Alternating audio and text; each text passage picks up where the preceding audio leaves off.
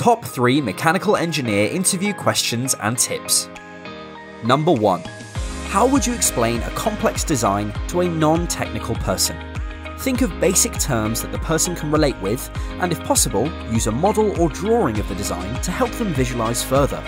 Number 2. Do you prefer to work alone or with an engineering team?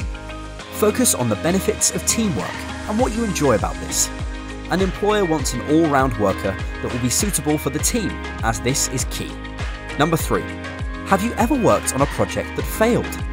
It is important to maintain honesty here.